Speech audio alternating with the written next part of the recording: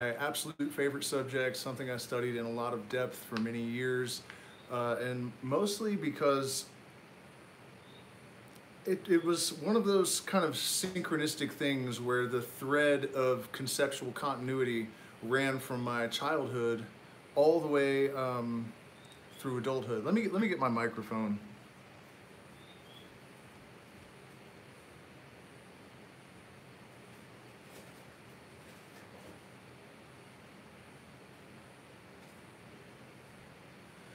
Apologize, my computer's in the shop, so I'm not really accustomed to setting all this stuff up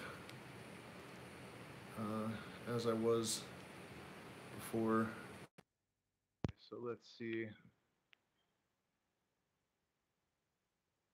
if I can check. Okay, it looks like we're good. So the audio should have just improved a little bit. So this fascination for me actually started as a child, and mostly because I was surrounded by fundamentalist Christians in the Deep South, and I noticed that this religion of theirs seemed to inspire a lot of bigotry. Hello, Rebecca. A lot of oppression. I would get like jumped and beat up by groups of Christians. They would use, even as teenagers, they would use the fact that they were going to be saved as an excuse for doing evil things because they felt that if they had been saved by Jesus, um, that they could do anything they wanted, and then it doesn't matter because nothing's going to happen to them. So I didn't understand even as like a 6-year old, I guess, how it was that people didn't realize that if they were born in the southern United States, for example, they were fundamentalist Christian, and if people are born in India, they're likely to be Hindu, and so I didn't understand why they didn't understand why they had this religion, and that would allow them to transcend it. You know what I mean? Like it's just cultural baggage, and I didn't get it, and so the actual catalyst for this for me was an argument with a little girl in second grade. She said something about Jesus, and I said, "Well, I don't, I'm not Christian." And she said, "What? Uh, then you're a devil worshiper." And I was like, "Well, no, I don't believe in the whole thing, so I can't worship part of it. I don't worship any of it. The devil's part of it." And she said, "Well, no, my daddy said that if you're not Christian, then you're a devil worshiper." And so here I am, 42 years old, all these years later, Baphomet behind me. And it's really not that simple. But so the next thing that happened is that I was at the mall and I found Anton LaVey's Satanic Bible, and I had started going to the Salvation Army Church for poor, disadvantaged children because they took us to King's Dominion and stuff that our parents couldn't afford. And I started bringing this copy of the Satanic Bible to church with me to read. And of course, Satan has absolutely nothing to do with Lucifer. And in fact, Lucifer has nothing to do with anything, really, as we will see in a moment when we consider the fact that there is actually no Lucifer in the original Bible. The word in Hebrew is Hillel, which is it could mean to howl. So it's either saying howl, son of the morning. It's a verb basically. It's not even a name. Or shine, shine, day star. It's not even morning star in the original Hebrew. It's day star. Uh, so I mean that's just I'm just kind of I wanted to give a basic idea of how long I have been contemplating this myth, and eventually it would lead to an understanding of the Gnostics and how they perceived that the serpent in the Garden of Eden was actually the one that was telling the truth and was therefore good. And I noticed that as well. And I also noticed that the preacher would stand in the pulpit and tell people this story that was the opposite of what actually happened in the book, and all of the sheep in the audience would believe this story that's the opposite of what's written in the book, right?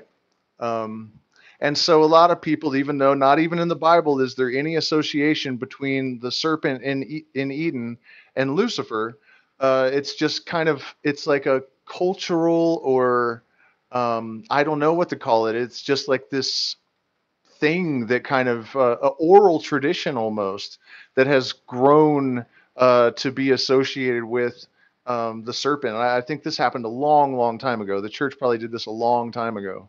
But as the Gnostics observed, the serpent was telling the truth, and so many people make the correlation between that serpent and Lucifer, right? And so most Luciferians actually see Lucifer, and I think rightly so, as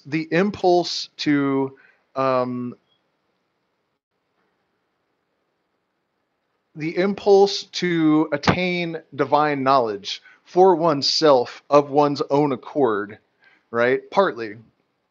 Um, and I think it's also worth noting that in the mystical traditions that I've studied, it seems very likely that the serpent um, in the Garden of Eden, what was demonized in that story was consciousness itself, and the impulse to expand our consciousness and to gather more knowledge. You know, this idea that the fruit of this forbidden plant was actually some kind of psychedelic. I think of course it was. Uh, and so I don't want to get too ahead of ourselves here, but the basic gist of it is that, you know, Lucifer, in my mind, is not actually an angel. It's not a person. It's very difficult for me to even perceive or imagine what it would be that people who believe in Lucifer as an actual being, what they're imagining, and that this individual is somehow, you know, giving his attention to individual people one at a time, or is it supposed to be omniscient like God, or, you know, what even does that mean? Does it walk around? Does it breed? You know, I mean, it's just, I think this concept of these beings in this sense is very antiquated and naive. And I think that, you know, when we are talking about Lucifer in the sense of this spirit of rebellion, the spirit um, of nonconformity, of recognition of individual sovereignty, of the divine sovereignty, even of the individual will. You know, this makes sense. And when I think of a spirit, that's where my mind goes, to maybe an archetype or a, a certain frequency of consciousness, but not really an individual person. But I promise to tell you guys some things that are passed down amongst initiates, and I will give you a story that will help you to understand the mystic. Sorry about that, guys. It's storming here, and so the internet's cutting in and out a little bit. I'll try to keep going, um, but if it becomes impossible, obviously it's impossible. Okay, so I was about to explain this sort of Gnostic mystical interpretation of the Lucifer myth, and this is really, yeah, but I'm back, right? This is really the essence of the thing, and I think what I'm about to tell you is really, really important, and it is something that is kind of ubiquitous. This idea is definitely present in the Hindu tradition. Gnostics, the tribe of Judea had a version of it, and it seems like just about anyone that meditates long enough on this comes to the same sort of conclusion, right? That there was, in the beginning there was nothing, and this nothing is beyond human conception. Um, and so it suddenly, for whatever reason, you know, there are mysteries that no one should ever lay claim to having an answer for, and maybe this is one of them. But for some reason, it became conscious. It had this awareness. In Hebrew, you would say "eheye" is the word that rushed forth, the logos, this vibration, right? And so, in the original Hebrew, well, it's not Hebrew actually. That's some misinformation. I'm still working on. I definitely appreciate the support, man.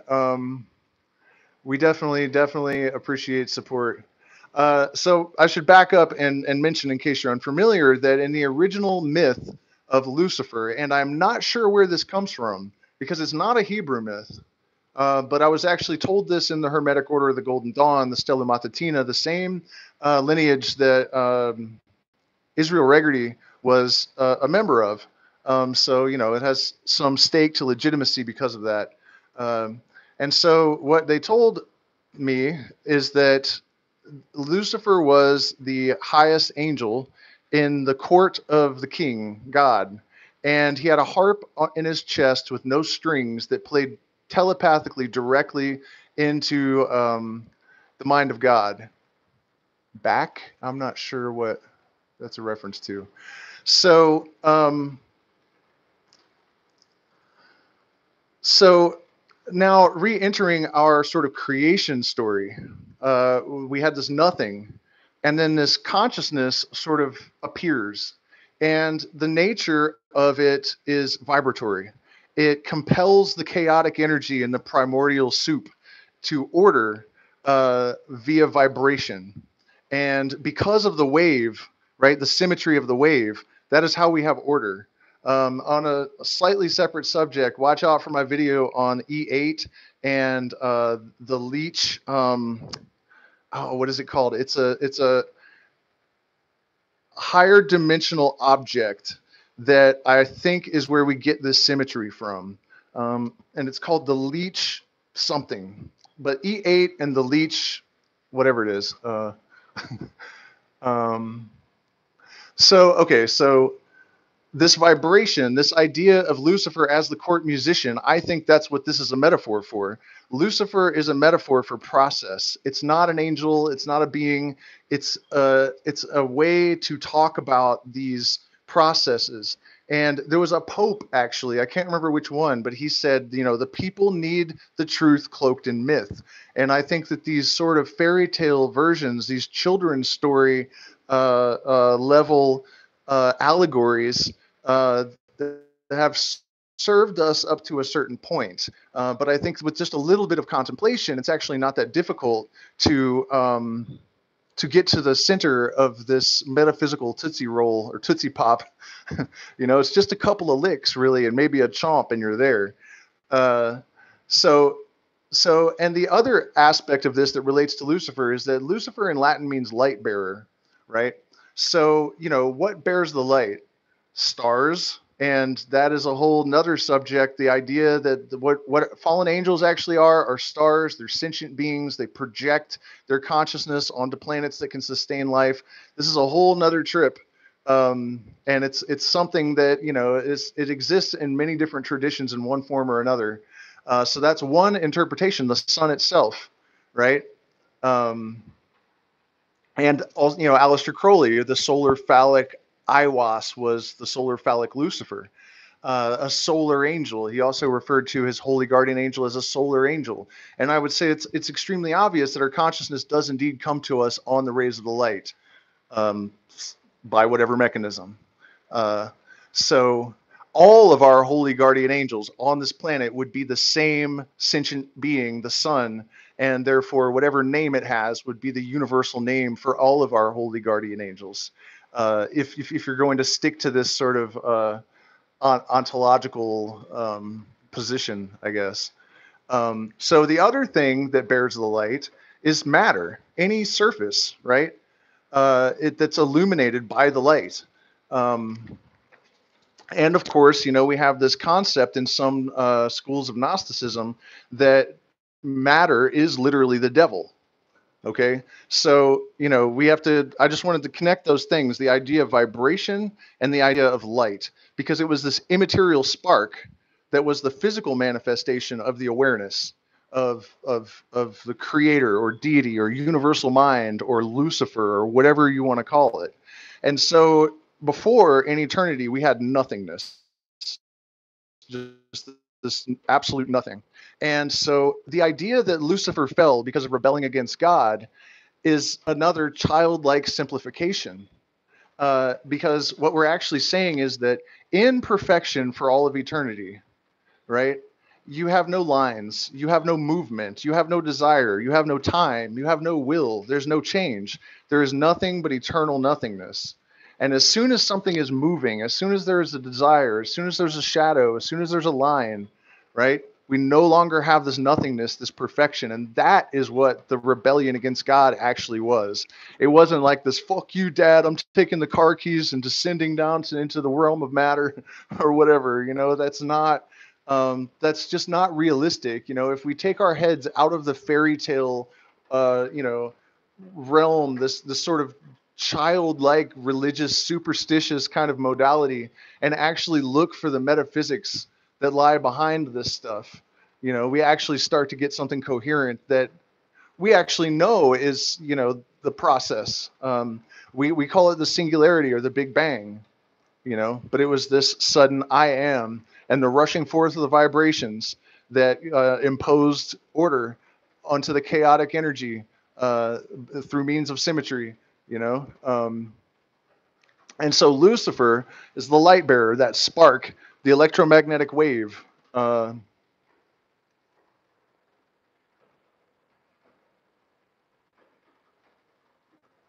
I don't think in those terms. All of those names and stuff are just garbage that people have come up with to describe things. I don't believe any of it. They're not. I don't think of them as beings. This is just different. The way that I think about the different Hebrew names of God is that consciousness is like an infinite spectrum, right? And so you have divisions, just like a sundial or the zodiac is an excellent way to think about it. And so the central, pure, what some people call the spiritual sun or the source is sort of sitting in the middle of this and emanating in different directions around this radial, right? And so, say right here, you have the Promethean, Luciferian, that desire to awaken your fellow man, to dispel the illusion of religion and culture, and to remind them of divine truth, right? So that would be that archetype of consciousness. And then going around the dial, you have other types of consciousness, and in the physical world, we designate those by the signs of the zodiac. Um, so I think that all of these different Hebrew names of God that you find throughout mysticism, and this is something that Aleister Crowley would have said, most of the great occultists did not resolutely believe with any kind of conviction that spirits were actually spirits in the sense that they had their own objective existence. And so you're asking about Yaza Boldoat and all of this stuff. It's just like the Shekinah is like the feminine uh, aspect of this consciousness that we refer to as God. It's this healing, feminine emotion sort of modality of consciousness. And then, we have all of these different, Elohim is a feminine and masculine mode of this consciousness. And then, you have a whole bunch of other names. Yeah, and Adonai, which just means Lord in general. And then there's a lot of them, and then it can actually help us to use these names. They're not just there because um, just because when you are trying to come to terms with the infinite, having some way to compartmentalize this huge spectrum of ideas and modalities of consciousness and all of this stuff, right? It's like a filing cabinet. And so, in like ritual magic practice, you'll have a direction that's associated with an archangel and a god name and a metal or an element and an emotion. Or emotions in general, and an air and intellect, and you know what I mean. So it allows us to make concrete symbols that have meaning packed into them, but we can reduce it all down to a single name, so long as we have some basic awareness of what all these associations are.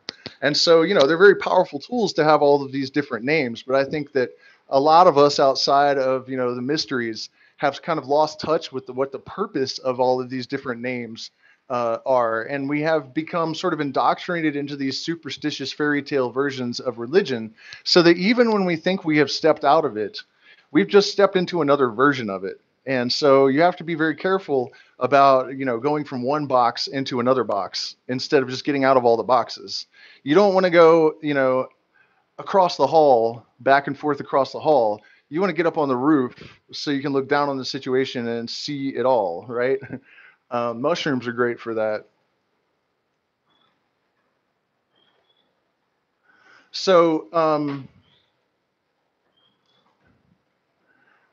So, okay, so backing up a little bit, we did talk about how, this nothingness became conscious, and the immaterial spark that was the light, which creates consciousness. It was that process that created, that caused the descent into matter. So again, I think that's just a metaphor for it's not being kicked out of heaven. It's that this energy, through a process of reflection and replication, uh,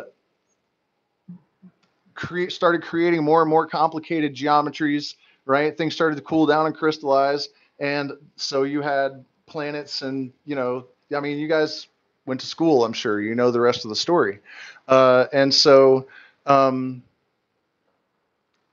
the various suns, as intelligences, this is something that I also find really interesting. And I don't know that it is really saying that they're like conscious themselves, but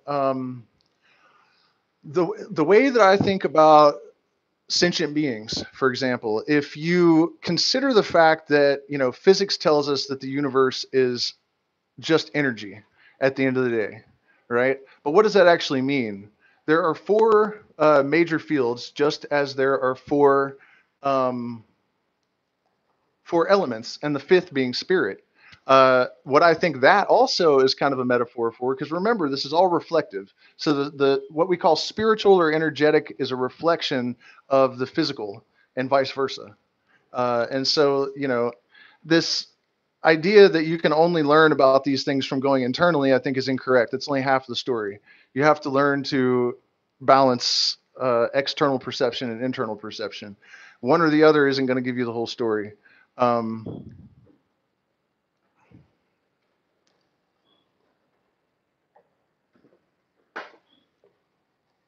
and so it's the interaction of these four fields that generates the fifth, the quintessence, the philosopher's stone, the universal consciousness. And so, where we have like humans that are, pretty high on the scale of consciousness, at least relative to a lot of the things around us. Although I'm increasingly not confident of that. I've seen animals doing some. I watched a leopard kill a baby, a monkey that had a baby with it, and then it played with the baby monkey, and then brought gently the baby monkey back to the troop. Like, what is that, and that's not typical, for sure. I mean, normally a leopard would just eat them both, but it happened, and the leopard took the baby monkey back. And so anyways, I don't want to get too off the subject with the monkey and the leopard there, but the point is that I see consciousness, our individual units of consciousness, as like vectors of convergence of EMFs, electromagnetic waves, or these four fields. And that's what physicists say as well, that what we think of as particles aren't actually particles. They're more like bunched up spots on this fabric of fields, right? And so a sun is an extremely dense vector of convergence for these fields, right? And so the idea that it would be like super conscious and emanating enough consciousness on the rays of its light to, to create a story like this on a planet is pretty, pretty. It's reasonable, right? So. Um, This is the, when I was saying that there is a lot of depth that lies behind the Lucifer myth, I was not kidding. It's quite extraordinary. And then, this idea of the sacrifice of Christ, right? This is pretty interesting as well. And a lot of people believe that Christ and Lucifer were actually the same being. And just for the record, I'm of the opinion that neither of them existed at all, uh, and especially Jesus. Um, but it actually, if you read the Bible as an adept, it's quite clear that the story is depicting the one that they call Jesus Christ as deliberately depicting him as the false prophet that everyone was warned about. Like, look out for this guy. Satan comes as an angel of light. Here comes Jesus. Hi, God has sent me, and I am the light. Wait, weren't we just warned about this very thing like 45 pages back? Like, um,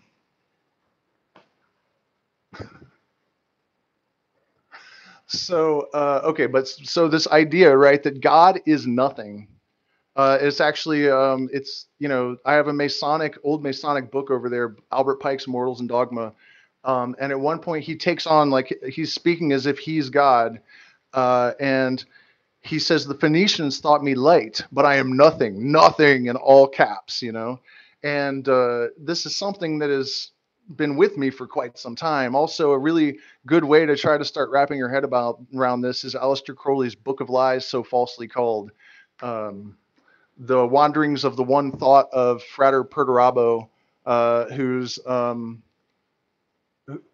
who in itself is untrue. It's a really long title, but you probably know the book.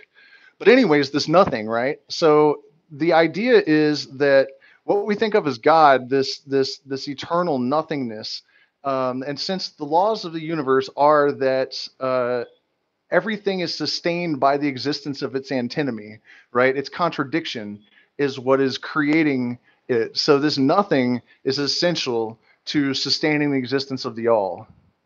Um, but it has no consciousness itself. So it has sacrificed its eternal life, its consciousness, its awareness, in order to sustain all of creation and existence. So I think even in that, the Christian aspect of that myth, because the Bible was actually written by adepts. If you have studied the mysteries, if you've taken initiation, and then you read the Bible, there's a whole lot of stuff in there that people would never have a chance of understanding otherwise. References to gematria and other kind of spiritual sciences that would be totally lost on the profane. Um, and I think that's one of them. These sort of grand metaphors that are actually speaking about the fundamental processes that created the universe and that sustain the universe and all these great metaphysical truths, but they were sort of wrapped up in a story. Speaking of that, there's this conspiracy theory that Luciferians rule the world, and I think it's important that we address that. I'm pretty sure it's not true. For one thing, if Hillary Clinton was Luciferian, she would be like in shape, and she wouldn't dress so frumpy. You know what I mean? Like that. No self-respecting Luciferian or Satanist would look like that. Um, and I mean, I'm kind of being facetious here. Oh well, I can explain the inverted pentagram and the upright pentagram if you like. It's actually interesting because the inverted pentagram does not have anything to do with evil. It's just another depiction of process.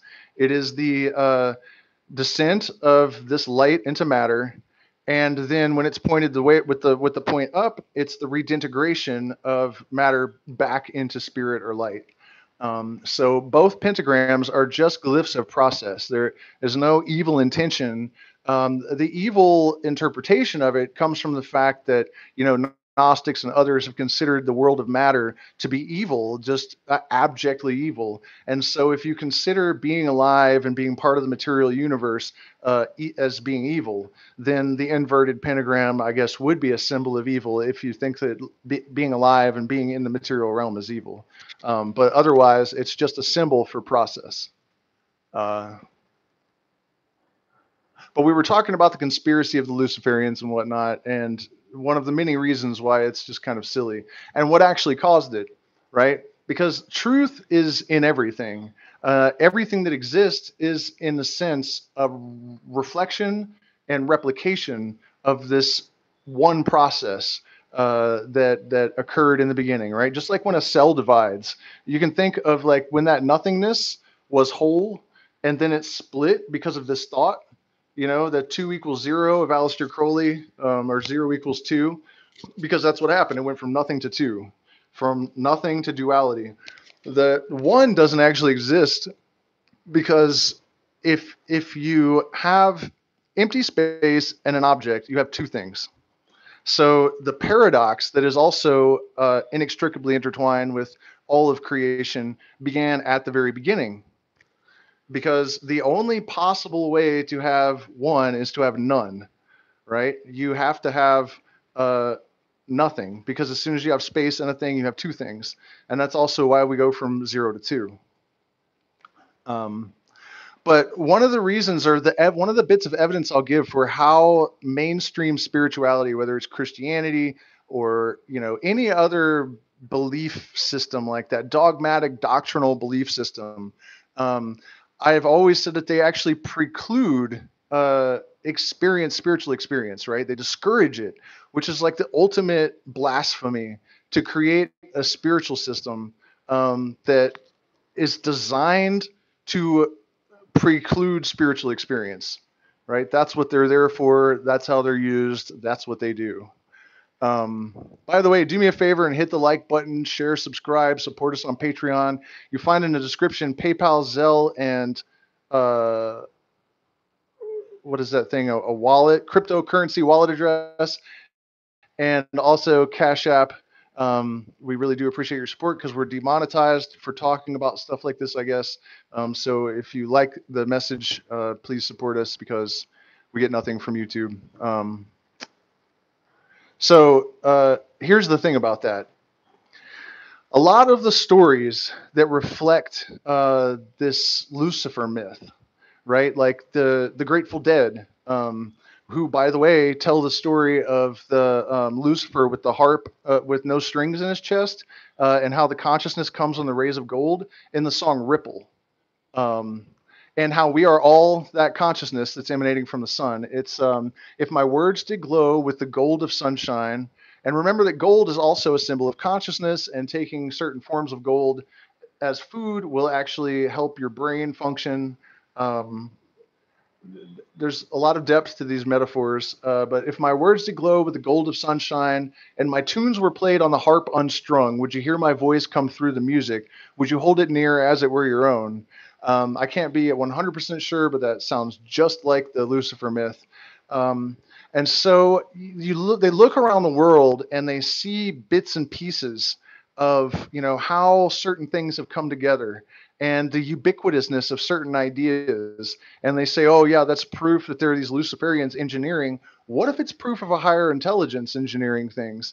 It's just very strange to me that religious people have a tendency to attribute everything that happens on this plane of existence to the devil. They give their own God almost no power over anything, and every time they see something that seems supernatural or too coincidental to have been a coincidence, they attribute it to humans engineering through conspiracy rather than some sort of intelligence that is guiding the processes here on Earth. And so, I don't just think, I know that one of the reasons that, the sixth sense, another element of the Lucifer story with 666, six is also a solar number. It's Tiferet, which happens to land on the solar plexus. That's one of those coincidences of that order, that's, that was not engineered intentionally. Um, Subconscious, well, you know what I mean. Also, Yesod, right? The other Sephiroth, the number 9, the lunar, the number 9 has so many relationships to the actual physical moon in terms of its size, its distance from the Earth, its weight. Everything about it adds up to 9. And there's no way in hell that the ancient Hebrews that created the Kabbalistic tree of life possibly could have known that, unless you want to posit some alien contact or something. And then so 6, this number of light, the number of man, that happens to land in the solar plexus. I'm going to give you a hint here. I'm not going to show you exactly. You'll have to work this one out yourself. But if you want to see something really extraordinary, it'll absolutely blow your mind if you can figure it out. That symbol of Lucifer, the sigil of Lucifer from the thumbnail, if you can understand its relationship to the sun, and I'll give you a hint that you need a map of the universe, of the solar system. Basically, once you see this, it will absolutely blow your mind because it is not something that could have been contrived at the time.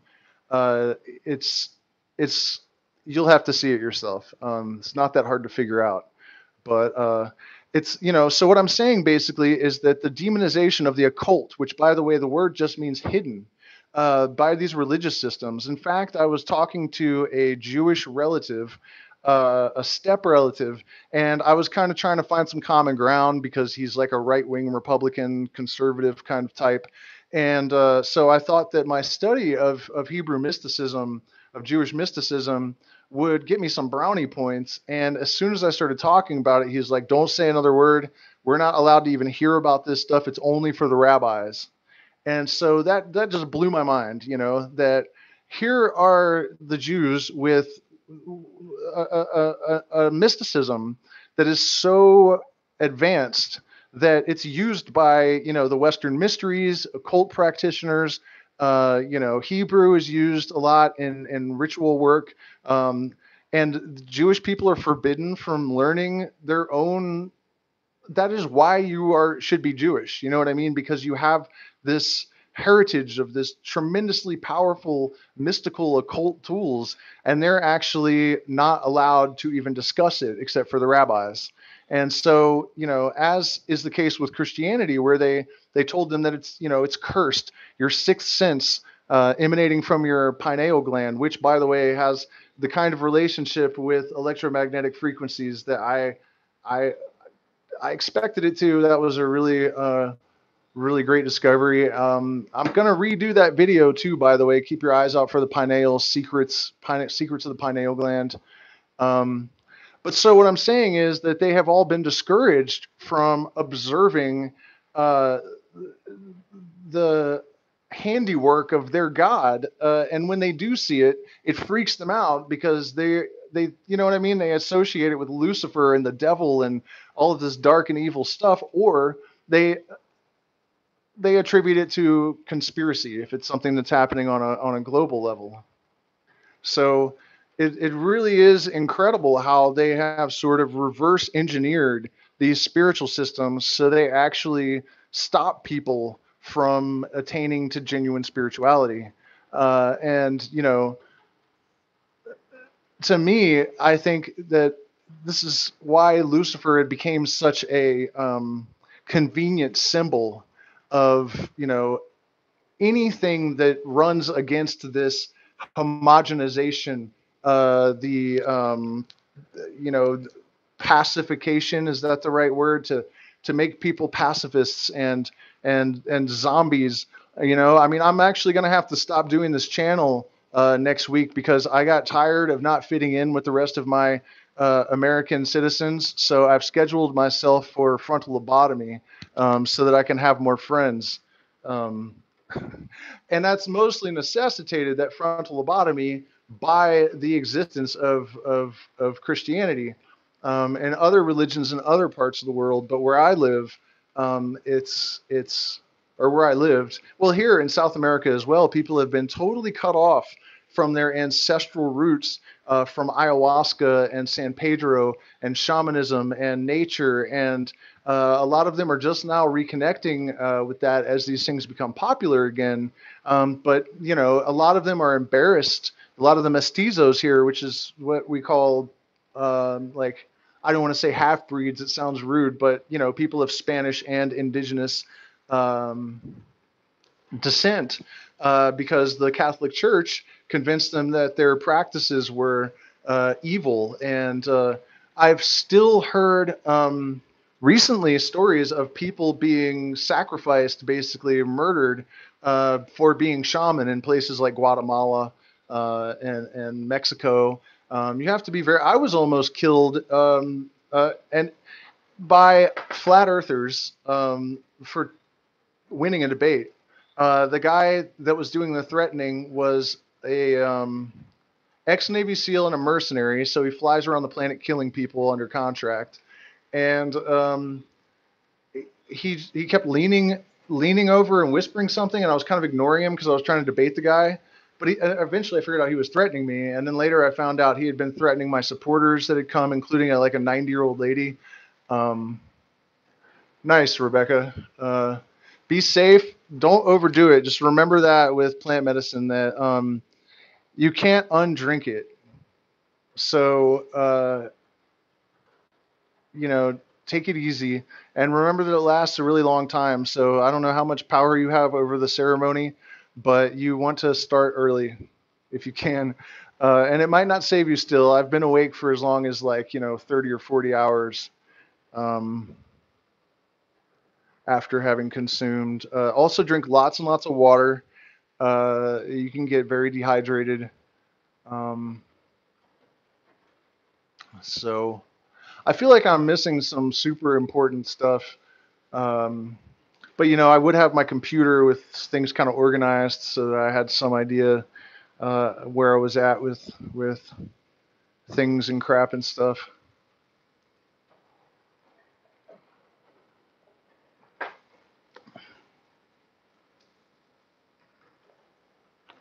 So,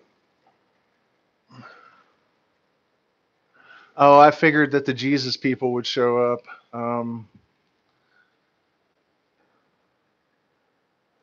Yeah.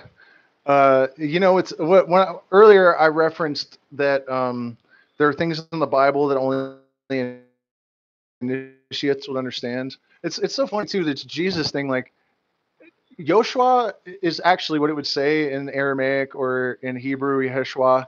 Uh, it's not even a name of a person. It just means savior. It's like they're saying the savior said. So Jesus wouldn't have been his name. Yoshua wouldn't have been his name. This was just, oh, right. We were going to talk about Satan a little bit. Uh, because a lot of people associate Lucifer with Satan. And nowhere in the Bible is there any kind of that's not a thing. Lucifer's only mentioned twice, and I think Satan is only mentioned twice. And Satan is actually acting as a servant of God. He's supposed to be, the adversary, which is actually what Hasatan means in Hebrew. It's the adversary or the stumbling block. And so it was a title that, if you actually read the Bible in the original Hebrew, it's used like for 4 different people or something. King David being one of them. Um, uh, it's not an angel. It's not an individual. It's that's not even. It's just so crazy. These Christians and people that believe that they should believe the Bible to the letter don't know it a fragment as well as I do. And I think it's garbage. How did that happen? You know, um, it's not actually that it's garbage. What they did is they took deep, profound truths and they cloaked them with a bunch of bullshit and lies. Because you don't need a savior, dude. Um, the light barrier, it's the light bearer, dude. You don't need a savior. No one's gonna save you. Jesus isn't real. Jesus never been real. There was no physical person that walked the earth. I said this in the last live stream, but I'll say it again. Uh, there is not one shred of evidence anywhere in the world that Jesus actually. Well, you know who else calls himself Morning Star? Jesus. In the book of Exodus or Ezekiel, yeah, Ezekiel. They say, "How hast thou fallen from heaven, O bright and shining morning star?" Which isn't actually what the Hebrew says. It says Ben Hillel, not Lucifer, and it's not even a translation. But moving on, uh, at the end of the book, Jesus says, "I am the bright and shining morning star." So explain to me how it is that. Okay, well then why does Jesus say, "I am the bright and shining morning star" in the book of Revelation? They were trying to tell you, it's like the Bible is written as a sort of they're clowning on the common man, they're like, these idiots don't even realize. Yes, he does say that. He absolutely says that in the book of Revelation. Um, Google it right now. All you have to do is type in, I am the bright and shining morning star, and you will get Revelation 11:19 or something. 100%. You see, you don't even, I just told you what to do, dude. You don't even know the Bible a fraction as well as I do. I know the Bible in all of the original languages basically, and you're here telling me shit. Like, what are you thinking? You know what I mean? Don't speak about things of which you don't have any actual knowledge. That's not, it's not good for you and it's not good for anyone else.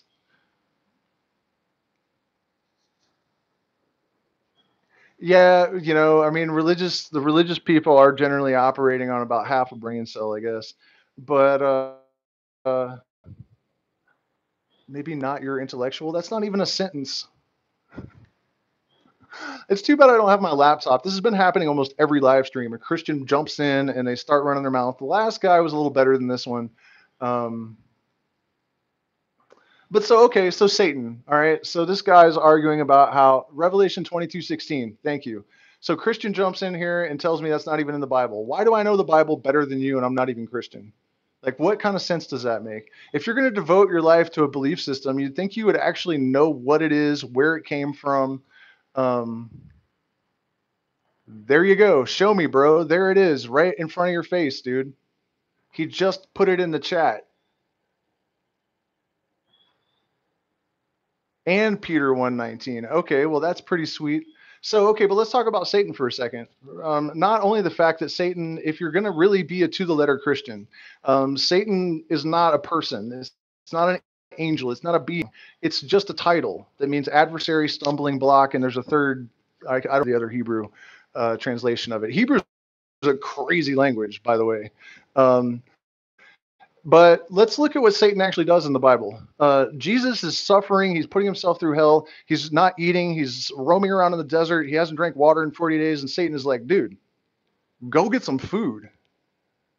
Like, you're a smart guy. You have charisma. You just go get some water and food. You don't have to do this to yourself. What are you doing out here in the desert? Oh no, how evil. Okay. And then the next time Satan appears in the Bible, what is he doing? He's minding his own damn business, walking around, right? And God, Jehovah, Tetragrammaton, Yahweh, whatever you want to call it, Satan, the real Satan, right? The demiurgos, the false God that thinks he's God, comes down and he says, Satan, what are you doing? And Satan says, Lord, I'm walking to and fro upon the earth, right? Walking to and fro and to and fro and to and fro is actually exactly what he says. And so God says, well, Job, he's totally dedicated and devoted and well, go kill his whole family and torture him and see if he still loves me. And Satan's like, what? Are you sure? And God's like, yeah. And Satan's like, okay, fucking psychopath. And he goes and does it, right? And he comes back and he's like, okay, Lord, he's still totally devoted. And I mean, the guy is a fucking simp. And God's like, okay, well, that's not good enough. Go kill all the rest of his family and give him leprosy and burn his house down and just totally fucking destroy everything. And Satan's like, what? Okay. And he goes and does as he's told. So I don't know what crater Earth even is. I've never even heard of it. But the point is that the only time that Satan ever does anything in the Bible, he's either trying to talk some sense into Jesus, or he's doing the evil ass bidding of his father who ain't in heaven. Here is maybe the best possible explanation or the best evidence. Dude, quoting the Bible is not, what is that? What does that even mean? It's words from a book. Um, the best evidence, though, that Christians are actually worshiping an evil God by their own definition of what evil is, right? They say that Satanists are evil because they blood sacrifice the innocents, right? These motherfuckers have apparently never read the New Testament because this God that they worship does to his own son the thing that they claim makes Satanists the epitome of evil. So they say that Satanists are evil because they're blood sacrificing innocents. And then they worship a God that did the same thing, that did that very thing. Like, and they don't even notice. They don't even notice. I made a TikTok where I explained that, and there were Christians actually that it cracked them in the comments. They're like, "I can't unhear this." It's true, free yourself, man.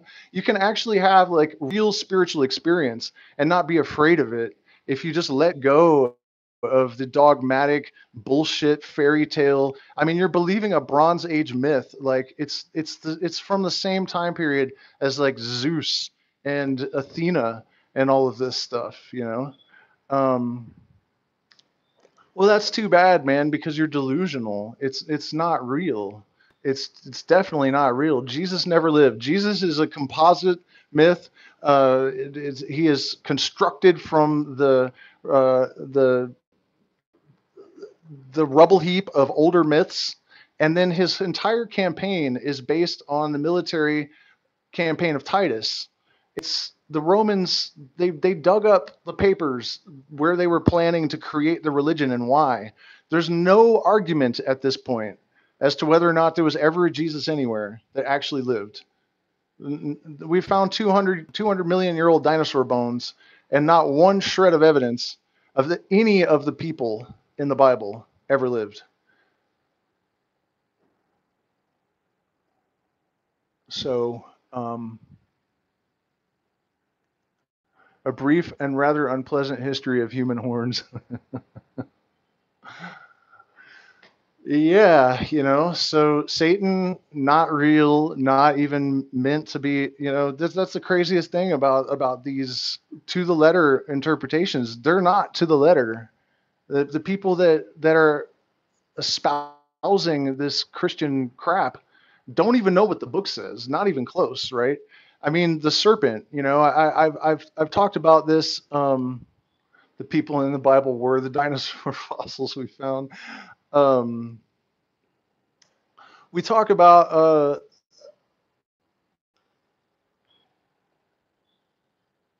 what? Um, that totally made me lose my train of thought, just trying to figure out what the fuck he's talking about. Yeah, man. Of course, there's pagan beliefs. The whole thing is pagan. All they did was rename the holidays, the solstices, and Easter is Ishtar, and the bunny and the eggs come from the fertility rites of Ishtar. It's all drawn from the blood sacrifice of the innocent, um, of Jesus. The scapegoat idea, which is another reason why I think it's very unhealthy to believe in negative entities. I don't actually believe in them. The old practice of constraining demons to the service of the magician was about constraining your vices and your weaknesses, your delusions into your service. Because you will find that you can't necessarily change everything, but you can change how you relate to things. And so, that's the real, these demons and negative entities that people love to believe in. It just gives them a way to give their power away. It allows them to go out and do evil or at least stupid things and be weak and blame it on some kind of spiritual entity has attached themselves to them. And you know what the best evidence for this is? Only countries that have problems with those type of entities and require exorcisms are places where people believe in demons. It just doesn't happen where people don't believe in it, period. And down here in South America, where we have people who drink ayahuasca, and they know more about the spirit realm, in my opinion, than anyone else, because what ayahuasca basically does is just take the filters off of your consciousness and it puts you in the ultimate reality. That's what it's for. That's how it's used. That's what it does, right? A lot of these tribes don't even have language for negative spiritual entities. They just don't exist. Um, it's just not a thing. And so, but this idea of scapegoating even also comes from older religions. The demonization of the horned god. This goes back to Hermes and Thoth. And oh, this is super important. And I'm glad. I just remember I was like, man, I'm forgetting something really important. I don't have my computer to keep me on track. I just remembered what it was. Hermetic teachings, right? The secret doctrine. This stuff has a lot of different names, But what it is basically is like the truth without any dogma, without fairy tales. It is just like observation of natural process, of energetic process, and elucidation on that. And then, how to implement an understanding of the deeper workings, the underpinnings, the wiring under the board of the universe, how to relate to it, and how to use it to your benefit, right? And without any dogma, no scriptural fucking whatever, just the bare bones truth, right? The Kabbalion, talks about it, but Hermes, Trismegistus, the Thoth, and even the corollaries to those entities in Africa that do the same stuff, they were depicted as horn gods at the crossroads, and they presided over the same stuff. So music, number, numerology, occult, magic, writing. And so the demonization of the that image behind me, and that's why it's there. It's not because I actually worship the devil and like evil stuff. I just think Baphomet was an attempt at reclaiming that power. And, it's a glyph of nature, of virility, of, lust and strength and self mastery and, real spiritual power and understanding that the universe is an interplay of antinomies, Yakin and Boaz, the two pillars, of which Baphomet is playing the role of the third in the center there. But the demonization of Hermes as the progenitor of the mysteries is, I think, the motivation for creating the goat demon, Lucifer, Satan creature, right? Because they wanted to do everything within their power to discourage people from finding the secret doctrine, because it's easy for anyone to understand. It's extremely empowering and it's extremely liberating. And a person that has had real gnosis is not governable, and they don't need to be governed. They're generally not a threat to anyone, right? And it's not because they're trying to adhere to some religious dogma. It's because they have undergone an internal process that has actually changed them.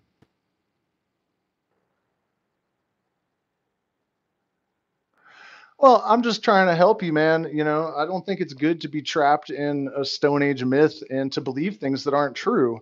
It's In fact, I know it's not. If you look at the damage that Christianity has done over the centuries, it is extraordinary. We've lost entire cultures. People have been tortured to death. Science was set back 250 years. And it goes on to this day. It is oppressive, and it's anti-spiritual. Christianity actually precludes, as I've been saying over and over again, precludes actual spiritual experience. It occults the wondrous workings of the universal mind, and makes the people that believe in these anti-superstition sort of, well, not anti-superstition, but that they see supernatural things and think it's an evil working of the devil. So if they do happen to encounter a true miraculous manifestation from another world, they're going to be scared of it. They're not going to embrace it. They're not going to learn from it. They're not going to integrate it. They're going to fucking dig and put their head in the sand. Well, and see, that dying for your faith thing is the exact lunacy that is killing the entire human race. Only the madman is absolutely certain. And so, if you have any kind of dogmatic certainty, you might want to consider checking yourself in to some kind of psychological rehabilitation center. If you're religious, get some help. There is help. And the thing is, you can have a spiritual existence without being religious. You don't need a book. You don't need a savior. You don't need a teacher even. The only teacher is experience anyways. And so what you need is to engage in practices that catalyze internal processes that result in transformation and transmutation of lead into gold, right? You have to alchemize your own spirit. And just asking some random sky god to just do that for you is just dumb and lazy and insane and impractical and unpragmatic. And it's a fucking fairy tale. It's not how it works. You take responsibility for your own divinity, and you realize that divinity through actualization of metaphysical concept and philosophical learnings. Uh, Well, I mean, what you're saying is in your DNA. What that really means is that you've been indoctrinated and programmed for generations and generations, but it doesn't make it real. Another really, if you want your mind blown super hard, and this idea also that that immaterial spark created all of the universe, right? Maybe 15 years ago, I think, maybe more recently. I think it was 2013. Um, the Pope gave a speech at the Vatican, and it's all transcribed. I believe the video's on YouTube if you happen to speak Italian. Actually, I'm positive of it. I checked. Deep tissue programming. I'm not sure if I know what you mean. The Pope actually referred to Lucifer as the father of Jesus in a speech at the Vatican for like 80,000 people. And the craziest thing about it was that nobody blinked. Like you would think there'd be a gasp in the audience, like, "Oh my God, can you believe this motherfucker just said that?" And that's they're just like bah bah bah, you know. It's insane. Um, like I said, I mean, you'll say you'll die for your faith, but you're arguing with me about the words of your Savior. I knew them better than you did. What does that say about? No, I haven't seen the snake room, but what I can say about the Pope at the synagogue of Satan is that the Pope's throne is solid gold, and so sitting in that solid gold throne and talking about feeding the world and stuff. I mean, it's just the most ridiculous thing ever in the history of the world. If there is any such thing as evil, I think the Vatican and the Catholic Church pretty much own that shit. Um, so, Satan, not a real angel.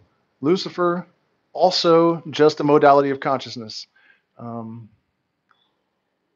But what I was saying about Hermes and the secret doctrine and the demonization of all that is, this is the real underlying cause of the ubiquitousness of this stuff and why Christians see the devil in all of it. One of the craziest experiences that I've had around all this stuff. Let's see if I can do it right now. Nope, fail. Oh, I didn't say it out loud. So this book here, the Kabbalion, I'm going to do a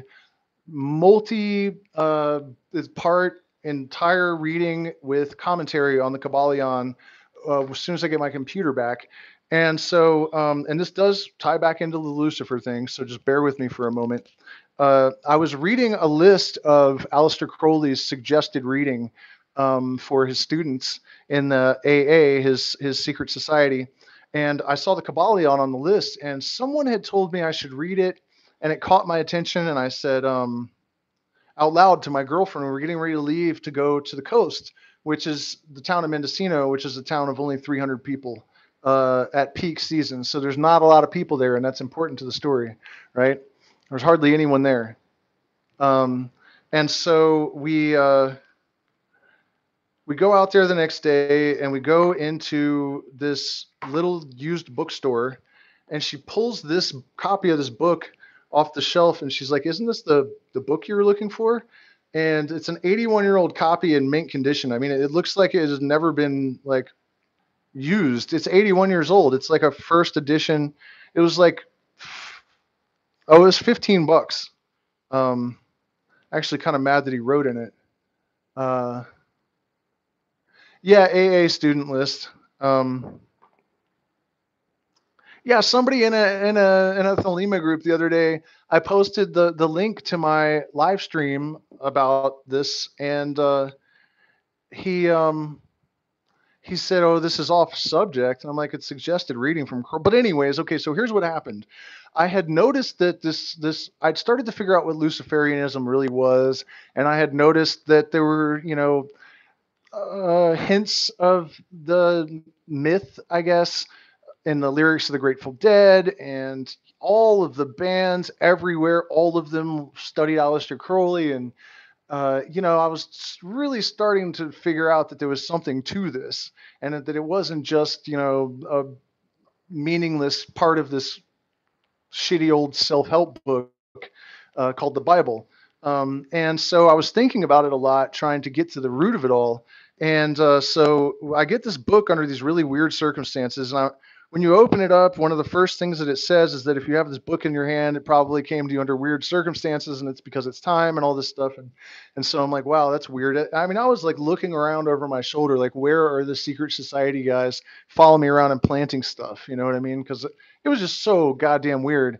The day before, I had said, I want to find this book, and then we find it in a tiny little remote town in the middle of nowhere in a tiny little used bookstore that has like 70 books or something in the entire building.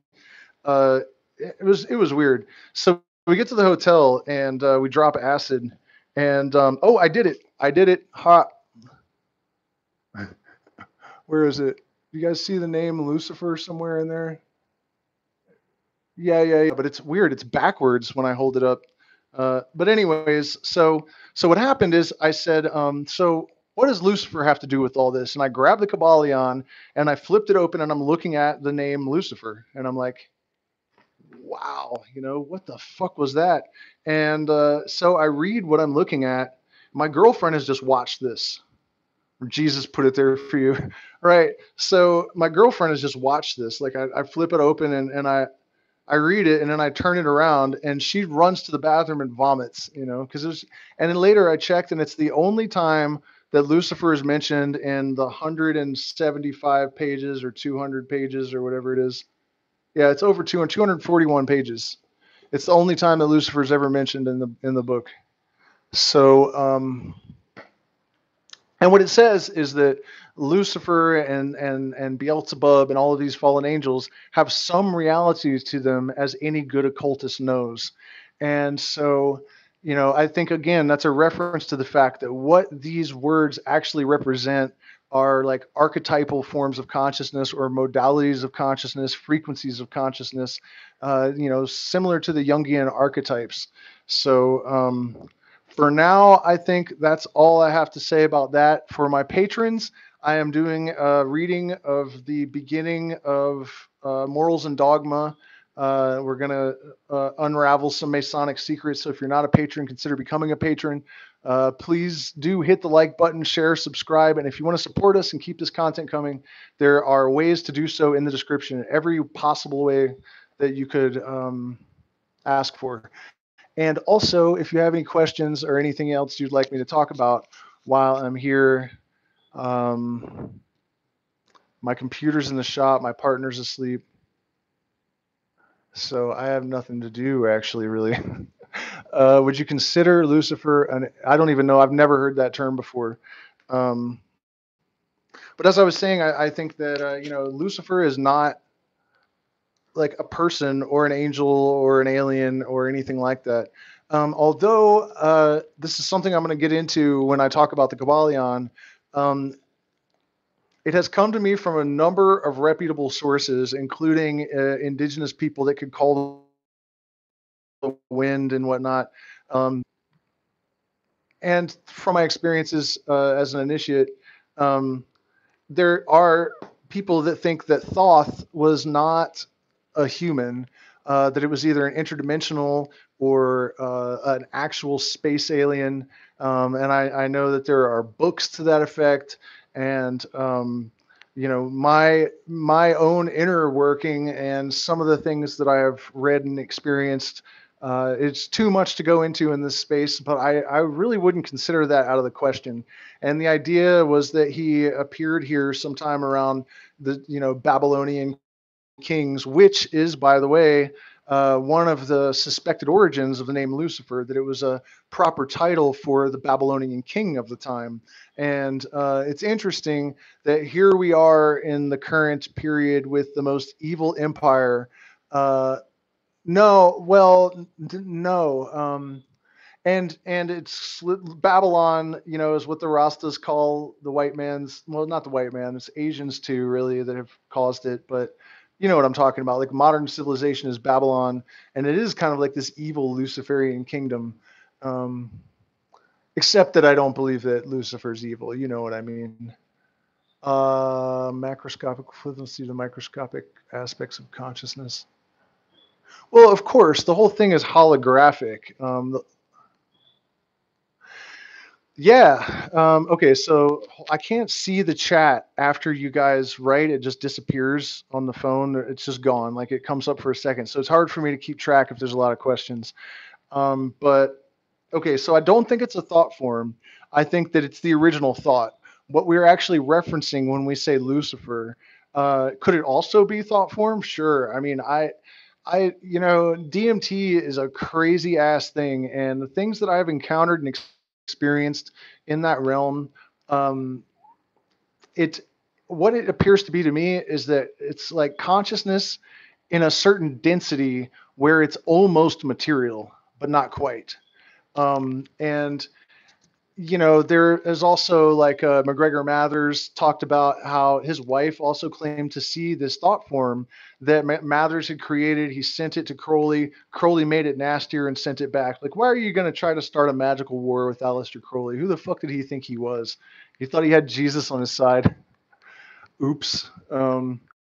And so the thing killed him. It was the story that it had this proboscis kind of thing, and it would suck his etheric field and just slowly drained his life force. And his wife said it would try to cuddle up to them like a cat, and that it was pale and had like these like gross shoulders that were real fat, and its head was kind of like a proboscis. Um, I've seen people that look like this thing on TikTok. So no, I think that when we're speaking of Lucifer, we're talking about the immaterial spark, the thing that moved against the nothingness, the process that is guided by consciousness. So Lucifer's creation, basically, right? I mean, I don't know when you got into the live stream, and if you missed the stuff in the beginning, anybody that came in, later, I would strongly suggest that you go back and check out the first half because, I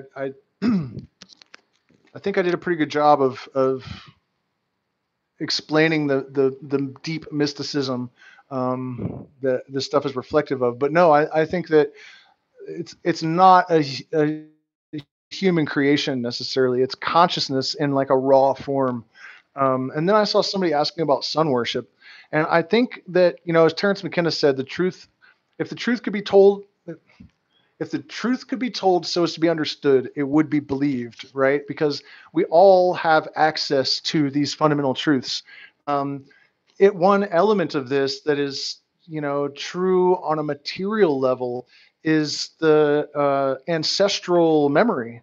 Geneticists have proven that it's not just that DNA retains some record of behavioral patterns from the past, and retains certain characteristics or whatever. We literally are carrying the memories of our ancestors with us. Um,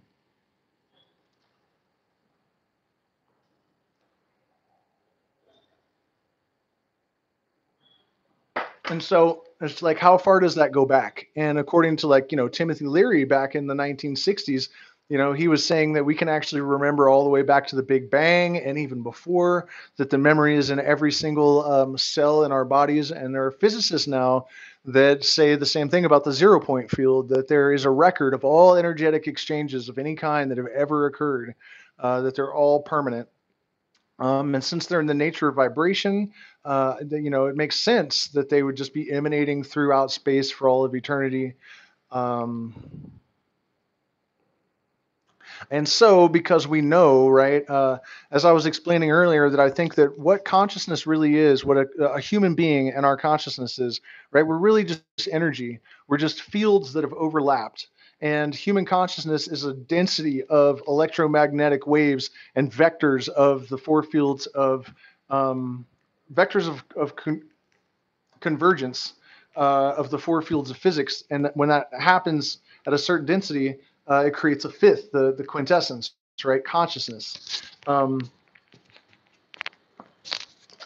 so if you consider like what a sun is, you want to talk about vectors of convergence of EMFs and the fields of physics, right? That's as dense as it can get, maybe outside of a black hole, right? So that is where our consciousness is emanating from. And it makes sense that if this is correct, and it absolutely seems to be, right? Our pineal gland emanates EMFs. Um, our brain is full of magnetite, like full of magnetite. So this idea that consciousness is has as its mechanistic basis EMFs. That's why our brains are loaded with magnetite. I've been interested to research and see with animals of lower orders of consciousness how much magnetite is in their brain and see if there's a correlation between higher consciousness and the amount of magnetite. But what I'm saying about the sun, obviously, is that it's a huge emanation of consciousness if this idea is correct. And I think it has to be. I mean, we know consciousness doesn't come from the brain, by the way. That's absolutely been proven beyond a fraction of a doubt. And there are two things that have really, really made that obvious. One of them, three of them actually, but two of them involve fungus. So I almost call them one. Mycelium has been proven to be conscious. Paul Stamets did a bunch of experiments or commissioned scientists to do a bunch of experiments on mycelium, and they determined that not only is it intelligent, but it's conscious. And so slime molds in Japan have proven to be more intelligent than humans. This is a single cell organism, right? It's a slime mold. It's like nothing. It's like Gaia and snot or something. And so what they did is they put more food in larger population centers on a map, and then they put the slime mold. And the slime mold came up with a better transportation system than the world's best engineers using the world's best computers. The slime mold's transportation system was better than the one that humans created. So there's no fucking brain in a slime mold. There's no equivalent of a brain. There's nothing but a single cell. So not coming from the brain. But here's an even more powerful one, and I know that I reference this a lot, but I think that it's hard for us to really wrap our heads around it and to give it enough credit, the weight that it really has, because you have to remember that our entire scientific ontology that defines the modern era is basically rooted in the idea that the brain produces electricity that gives us consciousness, and that's it. And this event or discovery totally proves that that's not the case. And it's a condition where people are born with no brain. They might have a little sac at the end of their spinal cord, but they have no brain. And usually they are mentally disabled. But in at least one case, the guy was a doctor. He had a headache. He went to get a brain scan. He had no brain. So this idea that consciousness is coming to us from somewhere other than the brain is an absolute certainty at this point. The brain has some role, obviously, like a receiver or a translator, transducer. I don't know exactly, but it definitely is not the source of our consciousness. And if it was me, I would probably, the sun.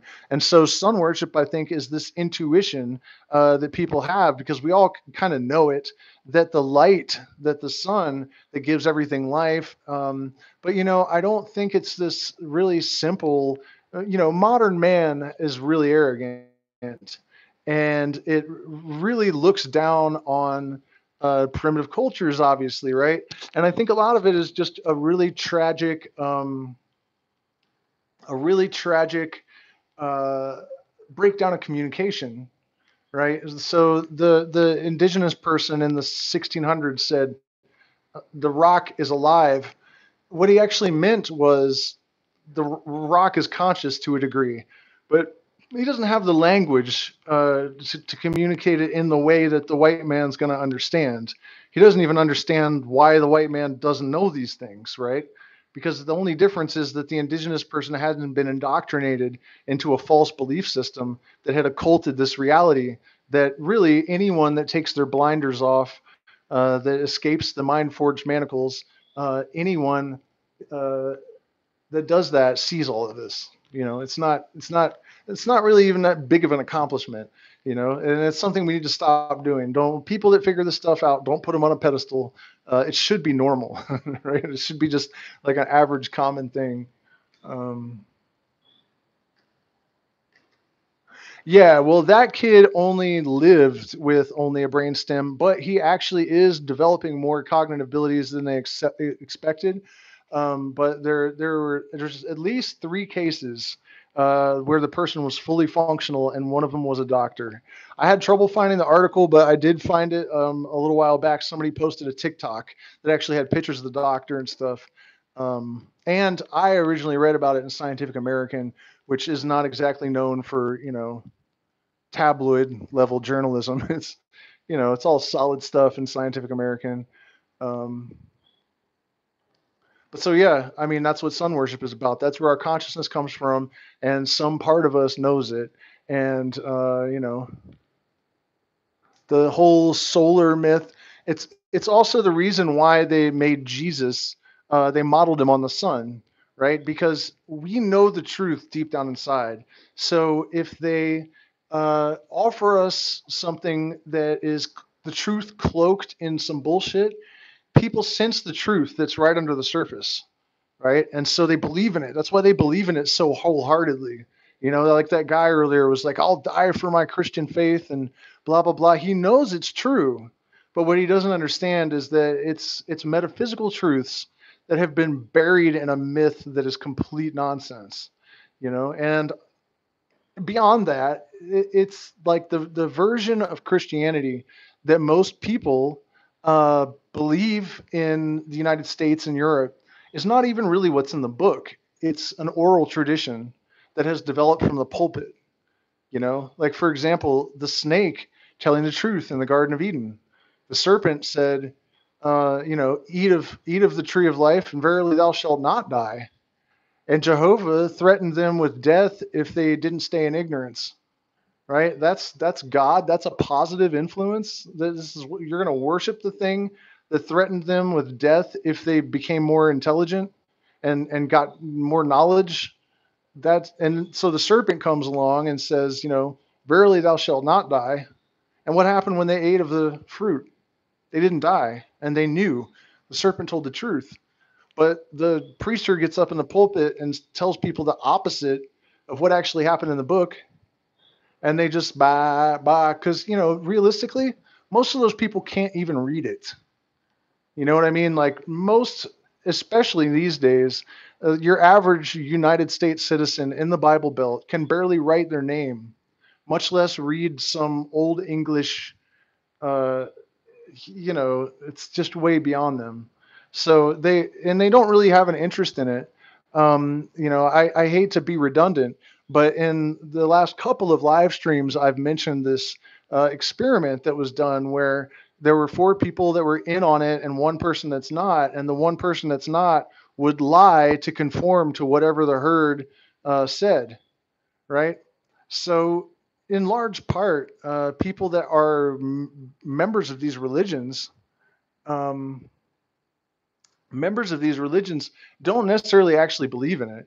They're just pretending to because they seek validation through herd conformity. They're sheep, it's written large writings on the wall with all this stuff. It's not really hidden. It's right in your face, and it's incredibly easy to see. And I think that's part of where the horror comes from when you wake up and you realize, what's really going on with all this stuff, the obviousness of it.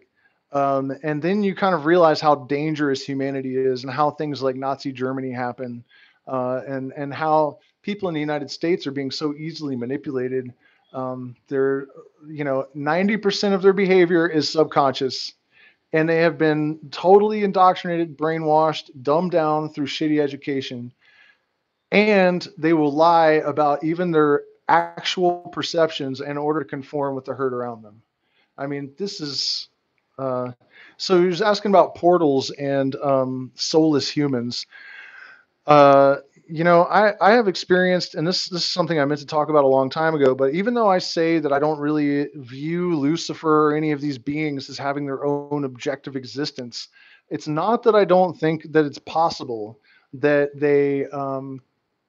that there is some way that the universal mind communicates with us in the form of voices in our heads, and it's a very, very dangerous thing to let into your life because without really proper training and good critical thinking skills and the proper amount of skepticism, it's very easy to lose the ability to distinguish between, real intuition and just your own wishes and wish demons and delusions and all this kind of thing. And this is why, the occult is legitimately dangerous.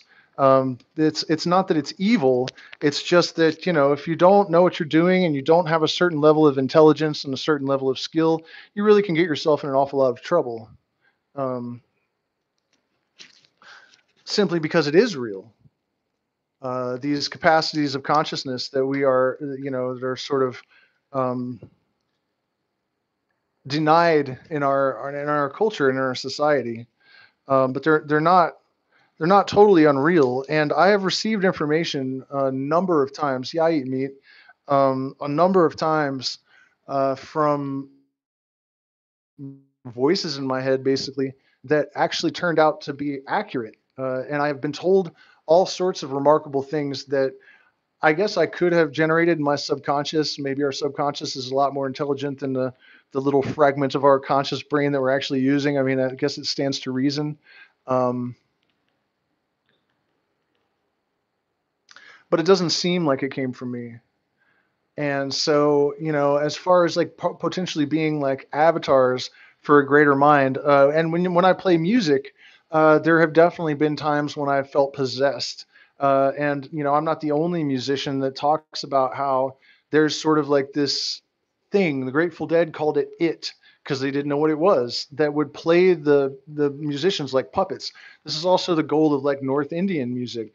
And when this thing enters into musicians, it changes the consciousness of the people in the audience in the exact same way, no matter who it is that's doing the channeling, right? I have literally watched my hand, like I was telling it to go up the neck and do something when I was improvising, and it went the other way down the neck and played something better than I was trying to tell it to consciously. So, I've had a number of experiences that suggest very much uh, uh, that yes, we can be avatars or portals for some kind of consciousness that's preterhuman or preternatural. I don't know what it is. It seems to generally be good. The influence that it has on people seems to be positive. It seems to break people out of their conditioning in the same way that psychedelics do to be exposed to it. Yeah, I think so. I mean, to an extent, it's the way Aleister Crowley put it is that you practice 1,000 times and or practice 100 times and it is difficult. Practice 1,000 times and it is um, less difficult. Practice 1,000 times 1,000 and it is no longer thou that doeth it, but it that doeth it through thee, and not until then is that is done well done. Thus spake Frater Perdurabo as he leapt from rock to rock upon the moraine, without ever casting his eyes upon the ground. Right. So yeah, and that's what it's like, and that's why for musicians, the bands that do this and the musicians that do this, they say that you have to improvise for a really long time in order to get into this trance state where this thing can kind of enter into the mix and take over. Um, and that's why a lot of people didn't understand, like, why do the Grateful Dead improvise for 30 fucking minutes straight? That's why they're trying to create space and to get into this sort of trance where this other can put its 2 cents into the music. And it's not until then that what they were doing was well done, because they're groping around and fumbling and but then all of a sudden this thing would come out, and it's like this rapturous, life-changing, extraordinary magic that is inconceivable, that human beings could possibly even do it. um, and so that's what it was. So if that's what you mean by portal, I mean, I've had people in the audience of at shows where this happened come up to me afterwards and describe this, like when you guys were playing, it's like the audience became telepathic and this portal opened and there's like this information coming through and like, what the fuck? That's what we're trying to do, but we're not singing about it and we have this intention. It's a crazy thing when you have an intent like that and you're trying to do something that weird and crazy and random people come out of the audience and say, hey, this is what I experienced tonight. And, it's really a remarkable thing, and it's definitely a real thing. Again, what it is, I like to think of it just as the universal mind, as a sort of like almost. It's not exactly that it's neutral, because it has activity within it, right? So you can align yourself with patterns that are moving forward, and that is positive progress, but it's not exactly like an agenda. It's just generally sort of engineered and moving in a way that creates more possibilities and that supports the life forms and the sentientness within it. It's just sort of a self exploration and creation agenda. You know what I mean? But it's not so specific, I guess. As I don't think anything of the Travis Scott concert. I think that it was, if you get that many people that don't give a fuck about anyone together in one place, you're going to have some serious problems. You can look throughout the history of concerts and you can find a lot of like overtly satanic. Like, why aren't those bands killing all kinds of people in the audience if that's what it's about? How come you don't go to see Deicide and everybody dies or something? I mean, it's just, it doesn't seem very realistic. Danzig, he was a Satanist. Nobody dies in the audience ever. And if it had to do with like how big and famous you were, then people would hella have been dying at Metallica concerts, Michael Jackson concerts, and you just don't see that. I think what you have there is a culture of pointlessness, emptiness, vapidity, materialism, and so they just don't give a fuck. And if you get that, 100,000 people that don't give a fuck about human life all in one place, what do you think is going to happen? You know what I mean? And I realized there were some weird correlations between 8 torches and 8 deaths or whatever. But if you think about a massive surging crowd like that, and like, okay, we're orchestrating this preconceived number of people to die, and 8 has nothing to do with anything numerologically, but let's just pick 8. It's just coincidence. Coincidence happens. There is a symmetry throughout the universe that is what gives us order. And sometimes things are just coincidences. And the main reason that I don't really think anything occulty was going on at that concert is that guy did not strike me as having any kind of mojo at all. Like, I know what that feels like and what it sounds like. Like, if you go see Tool, you can tell there's some weird fucking power coming through that band that's not normal and is not.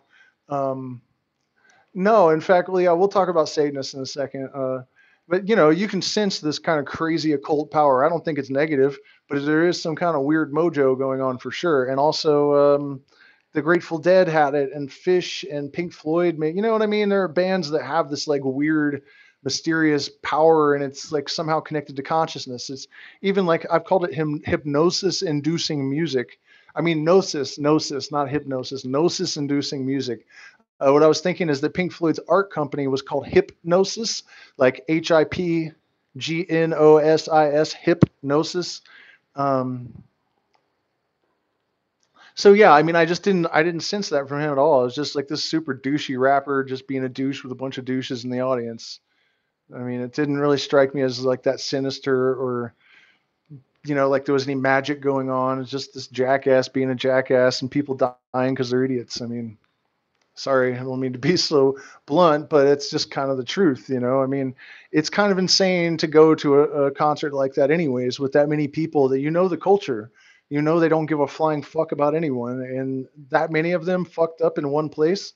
Um, yeah, you can tell when things have that spark, and that motherfucker didn't have shit. There's nothing special about it, nothing powerful, no occult mojo. So you're asking if Satanists are obsessed with death. No, I would say most Satanists probably try to avoid death at all costs because they don't believe in an afterlife. There are different kinds of Satanists, just as there are different kinds of Luciferians. There are Luciferians that are theistic, and so they believe that Lucifer is actually like a god or an angel, and he's hanging around making shit happen on some weird plane or something. And and then there are other types of Luciferians that only are Luciferian in the sense that they believe in rebellion against homogeny and the sovereignty of the individual will, and they know that consciousness is divine, and maybe that it has some role that it plays that could be considered preternatural, but they're not exactly like religious in the way that like Christians are religious.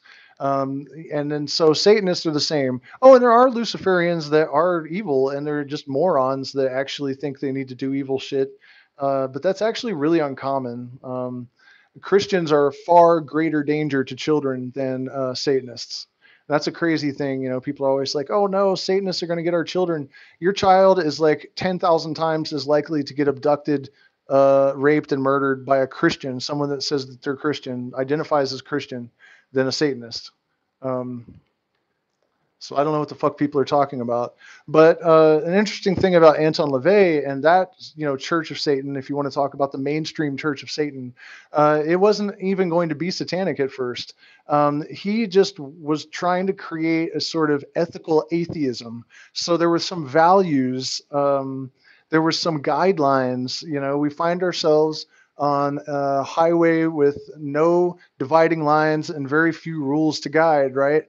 So, and so, it was just like a philosophy basically, and it was going to be called humanitarianism. And so the Catholic Church got wind of this, and I guess they have copyrighted or trademarked or something the phrase, the term humanitarianism, and so they sued him. And just out of malice, because he's like, oh yeah, fuck you, Catholic Church, he changed the name of humanitarianism to Satanism. So the Church of Satan has absolutely nothing to do with believing in an actual literal Satan and doing evil or anything. I mean, the 9 satanic commandments are basically like, you know, do as thou wilt shall be the whole of the law, kind of. Man is just a four-legged animal and should be regarded as such. And there's some stuff that I don't know if I really, how I feel about it. Like, if a man smite your cheek, smite him back with tenfold vengeance. That might be reasonable. I don't really know. I mean, it's sometimes, here's the reality. I mean, we all like to believe that we can create a sort of utopia and that spirituality is all about becoming kind and gentle. But there are some people that if they smite you and you don't smite them out of existence, they're going to come back and smite you all the way smote. You know what I mean? So I don't know that it's necessarily even bad advice to not turn the other cheek. Um,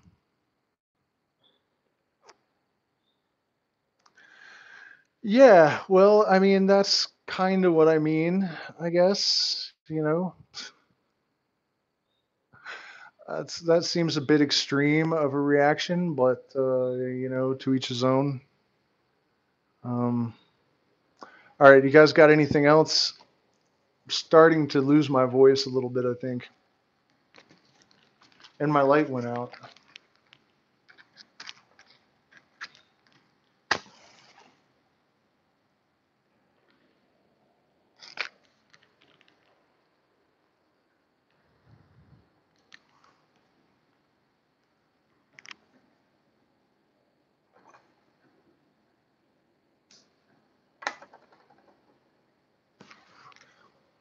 I have not heard of the gateway process. Um, I don't know what it is. Anything else? Man, I've really been talking because my throat is like.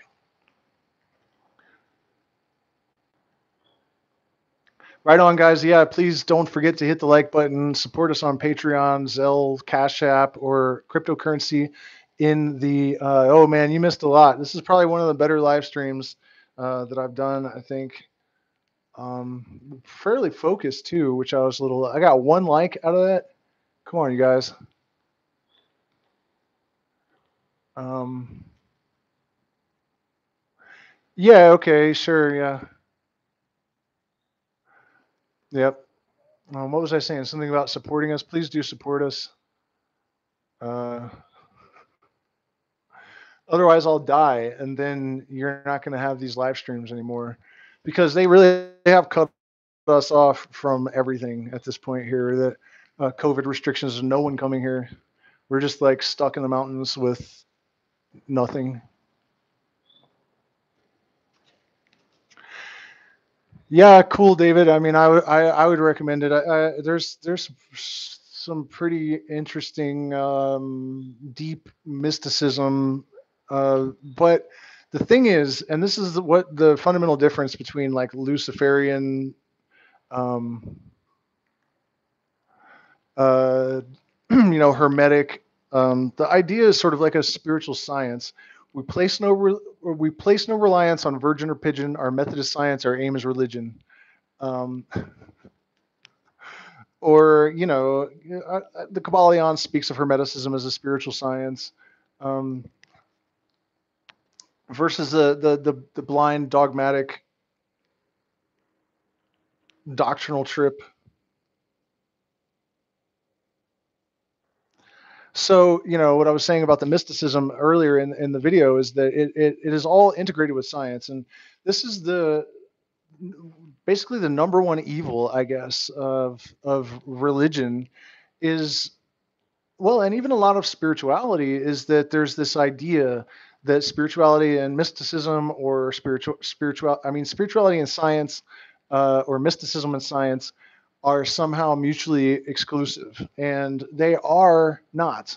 In fact, they dovetail quite nicely, and if they don't dovetail, you may want to revise either your science or your spirituality, because something is not working. If you have any kind of accurate observation, whether it be metaphysical or physical, it is going to apply to multiple systems, and probably all systems. So, if you have a spiritual or metaphysical insight or belief, and you can't find allegories in the physical world, then you probably have come upon some falsehood. It should hold water, no matter, which way you are, from what vantage point you're observing. It's still functional. So, I guess I don't know. Does anybody have any more questions or anything? I mean, my phone hasn't died yet. There's still people here. Uh, the number of likes that I've gotten in the last couple of streams has been better. The last one on, um, authenticity had like 25% of the people that watched it liked it. So that's very helpful. I appreciate the engagement. Um, I realized also today that if I got only 50 cents a month from every subscriber, the channel would make $2,500 a month. Seems crazy that, 50 cents a subscriber. Scott, speaking of that, you guys, the t-shirts would have been done in time for this live stream, and they were perfect. Um, they were perfect designs for this subject. Um, No, Masons don't control the world. Jesuits don't control the world. Ashkenazis don't control the world. They control part of the world. There is absolutely no doubt that Masons are extremely powerful and that they have a lot of influence in a lot of places. And they don't deny that. When you go to sign up, when I went, they gave me a little business card that, it's what it says on it. And, turn it over and it says, we are powerful as fuck. And if you are one of our brothers, then you are powerful as fuck too. And there's always, you never have to worry about anything. You and your family are taken care of. As soon as you go and have dinner with them, which is the first step, if you don't have a family member, you just have to go to a lodge and go to one of the free dinners that they have once a week usually, and they'll give you a little card, and it says that on it. We're powerful as hell, and we got your back if you're one of us. Um, but they're not the only influence, and they're not even a single influence, because everything is balanced by its opposite in this universe, and these laws are able to govern things that you would not think, like physical stuff and non-physical stuff all play by the same set of rules. It's all energy, and it's still mechanical in a sense. It still has its deterministic roots. If it's phenomenological, it has some sort of substantive reality to it. Uh, and so this extends almost to like idea. And what I'm saying is that there are two paths within Masonry or any mystery school. There's the left-hand path and the right-hand path. And the brothers of the left-hand path are totally self-serving. That's their whole trip. At the end of time, they're completely destroyed with nothing left at all. So it's a self-sacrifice too. And all the evil in the world creates all the good. So they're kind of in a weird way like the saviors. Uh, but then there's the brothers of the right hand path, the White Brotherhood, and I know it sounds like a clan reference, but it has nothing to do with that. It just happens to be called the White Brotherhood. Um, and so, within the world of Masonry, there are both left-hand path and right-hand path magicians. And if it wasn't for that fact, we would all have been enslaved a long time ago. Um, I think that when people worry about the Illuminati and they think about these conspiracies, they don't think about the other side of the coin. If there wasn't something that was interceding on our behalf, the game would have been over a long time ago if that really is the agenda to control everything absolutely.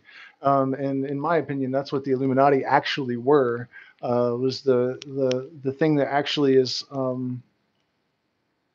stopping them from getting their complete and total control that they seem to be intent on. Okay, so all right, guys, 100 minutes. Please support us and thank you for spending this time with me. We'll see you next time. I think is the Kabbalion, unless you're a patron, and then we're doing Masonic Secret.